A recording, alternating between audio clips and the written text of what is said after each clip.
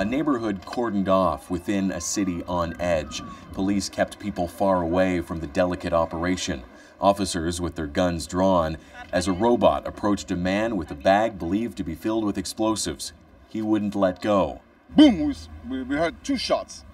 5 seconds between 2 shots. 1 small shot and 1 big shot with a sniper, because I see him from the windows. Officers carried the wounded suspect away, bringing in a bomb disposal expert for 3 controlled explosions. Within an hour, the tramway was up and running again, some commuters unaware of the drama that just unfolded. The police operation may be over, but evidence of the explosions still remains, with broken glass and police everywhere, a sight becoming all too familiar to neighbors here in Schaerbeek. Last night, this district of Brussels witnessed raids, part of the city's 6 arrests allegedly linked to this week's attacks. Today, 3 more. Lydia Lenzoni heard the gunshots while getting her hair cut. Je me dis, mais c'est quoi? Mais c'est la guerre, je dis, mais c'est pas possible. To me, this is war, she says. We're living in fear. And today, the clearest link yet between the Brussels bombings and the November attacks in Paris.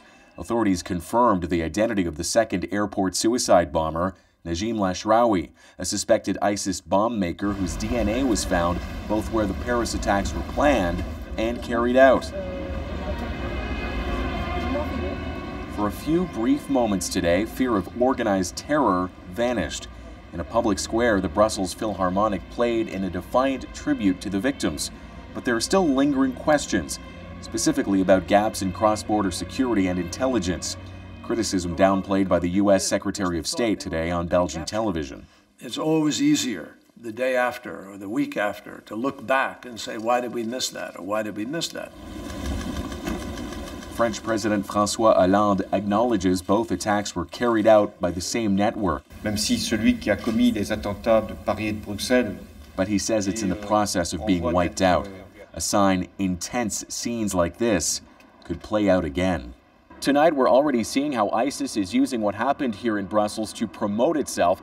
It's released a propaganda video saying Tuesday's attacks were revenge for airstrikes in Iraq and Syria, repeating, as long as that fight continues, attacks on the West won't stop. Wendy?